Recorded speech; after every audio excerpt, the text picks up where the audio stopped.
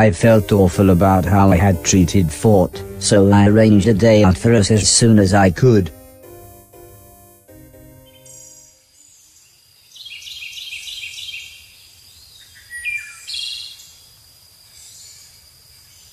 I had completely forgotten that it was Heather's camera.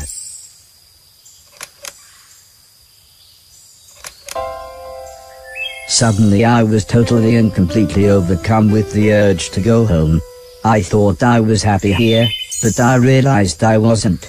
Plus Fort was right, I was being delusional. The moon rocket must have landed by now and there really was no chance of peace. We had to do something. I told the advisors about my plan to go home and head off the Man in Black, but they seemed more concerned with taxing their own people and tried to fob me off with more days out and video games.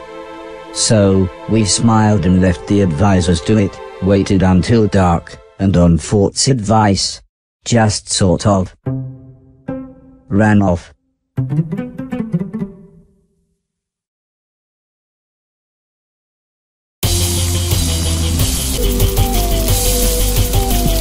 It wasn't difficult to sneak out.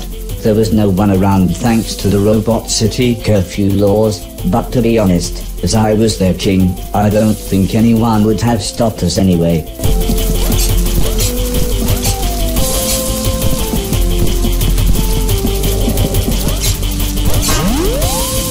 Somehow we found ourselves in the massive forest, and Fort decided it was time to rest.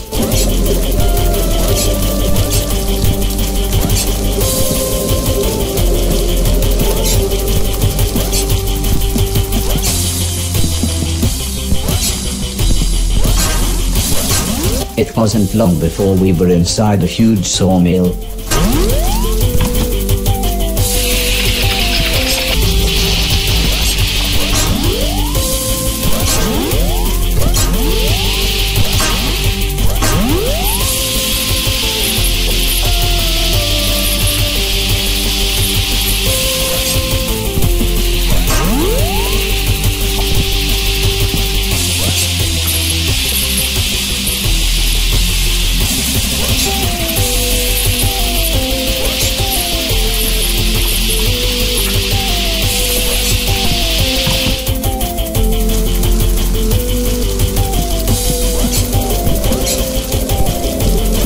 Fort seemed quite sad about the trees being cut down. Our journey took us through a huge theme park. It was just like the one in Alice's town but much bigger.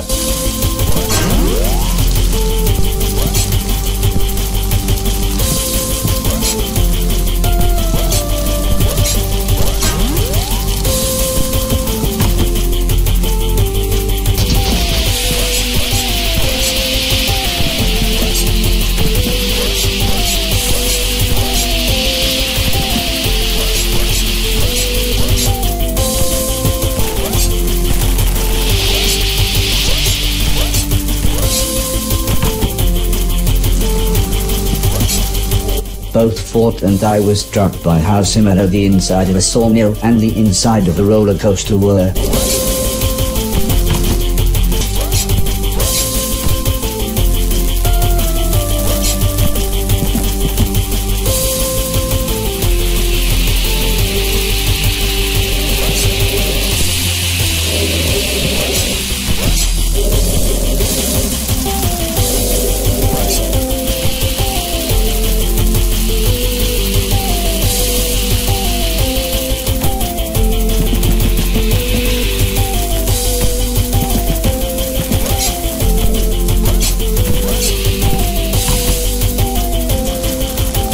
Eventually we wound up inside the ski resort, but we could see a huge boat in the valley below.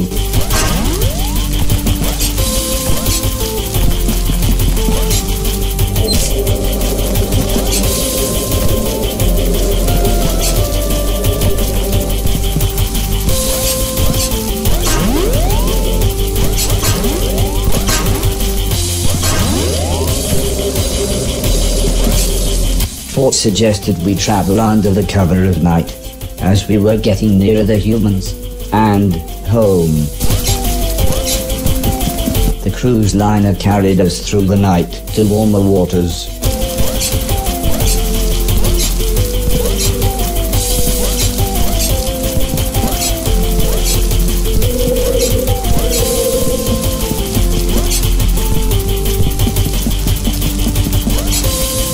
Fort was surprised how easily we docked the boat, But it was all just thanks to my captain's software.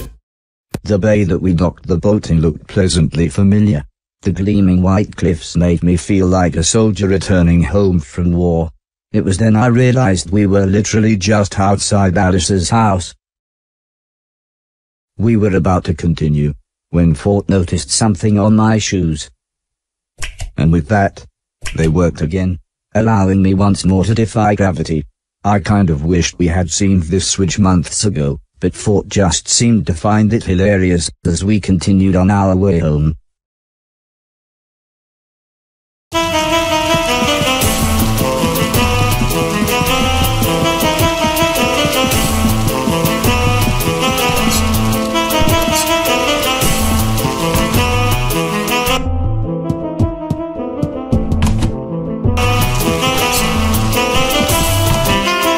Now then, said the dirty old man, let's see what you've got.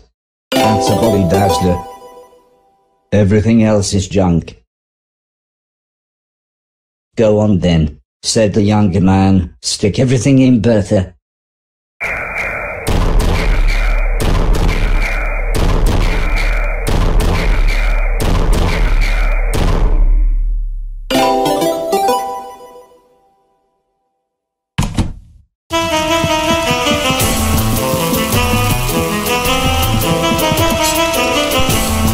It looked like I would need a ticket to get through the fairground's automatic doors.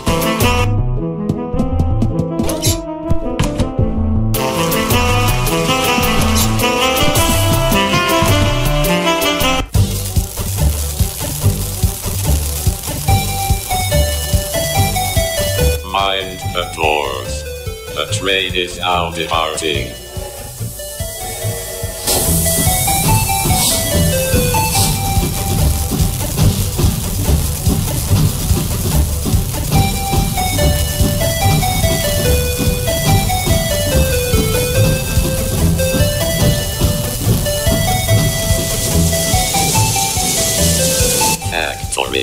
This is Factoridon. Mind the doors. The train is now departing.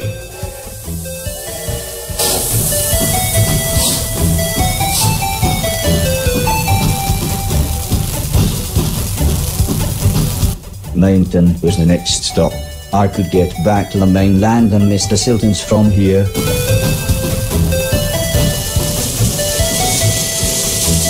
Mainton, this is Mainton.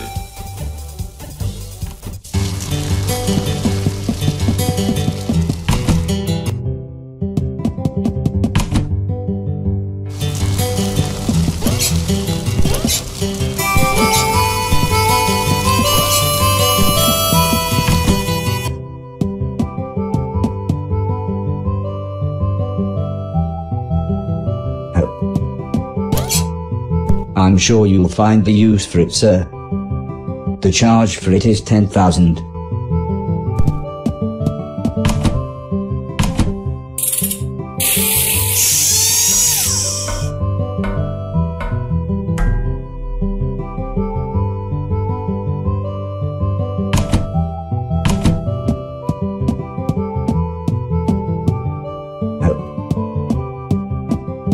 This will give you the maximum possible range for your junk vac. The cost for this upgrade is 50,000.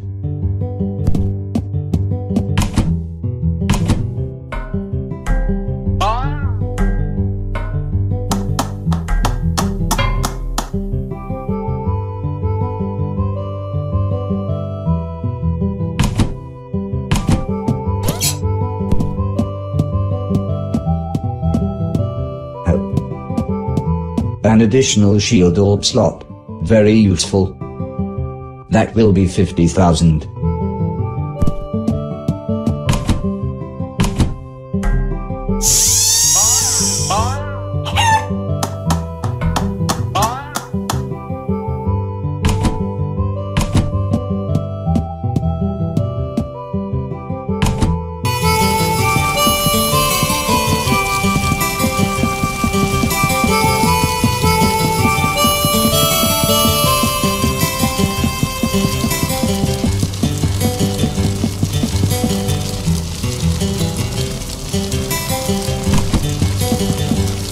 I made my way back out to the mainland.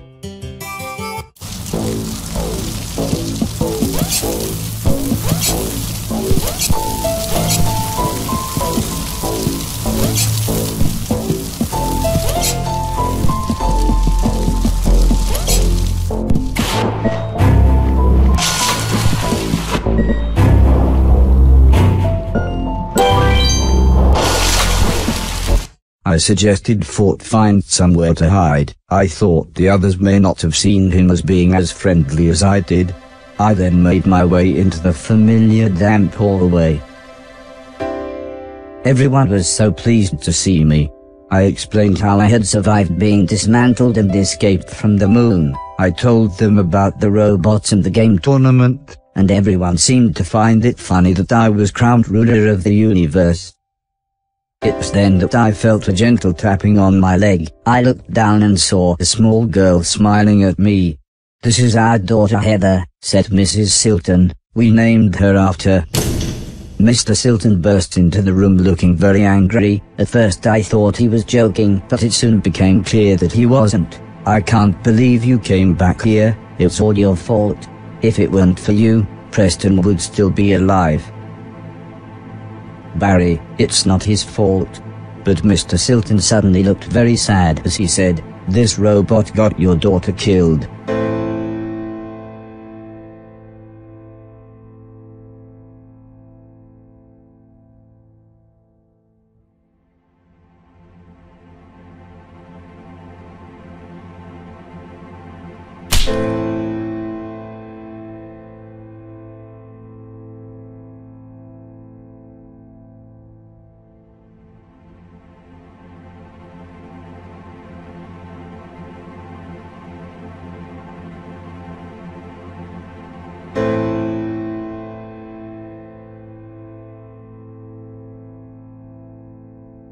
It might have been because he was 10 feet tall, or because he literally weighed a ton, but everybody was so scared it thought.